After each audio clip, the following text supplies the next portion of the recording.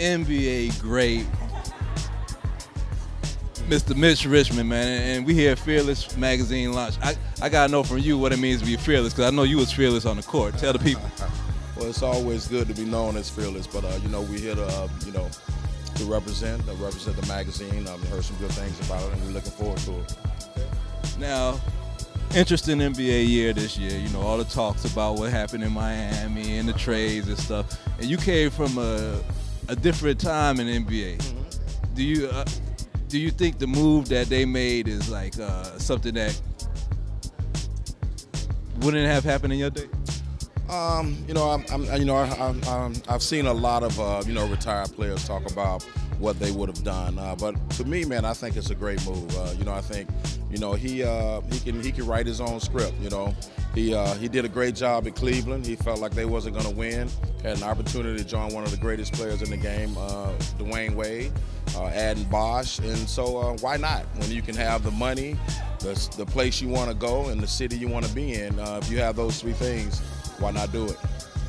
Right. I know he hasn't, got over the hump and got that ring yet. And I mean, I know you probably don't like to speak on other people's game, but I mean, is there any advice that you would say to the team or what they might need to do to get through the playoffs with all this talent? Well, I think they started doing the right things. I think that both of those guys started playing aggressive.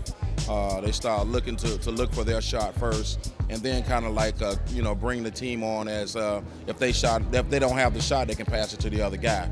But they've been aggressive. The one thing they've been doing is right now, of late, when they've been winning games, is pushing the ball, getting on the fast break, getting some easy buckets. Because in the East, you can't beat Boston playing a slow-paced game. You got to speed it up. You got the best guys in the game. There's no way that Paul Pierce, Ray Allen, and those guys should be able to guard Dwayne Wade and LeBron James. So they have to make sure that they win that battle. Right.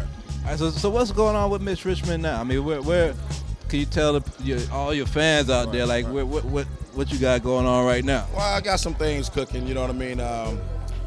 Look for me soon. I got a new product coming out.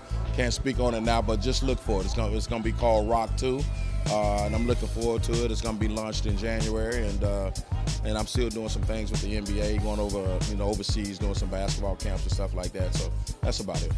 Speaking of overseas, last question. I gotta ask about another NBA great, Allen Iverson. Do you feel in any way that he might have been a little blackballed or shunned from the league because of some of his earlier perceived problems? Yeah, I think it was a time probably about 3 or 4 years ago. He spoke on, coming off the bench for a team, and he said he would never come off the bench.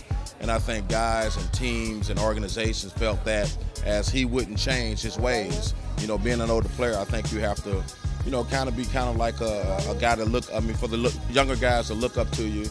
To be a mentor. To come off the bench, help the young guys in any way possible. We know he still can score 18, 20 points a game, but it might take more shots.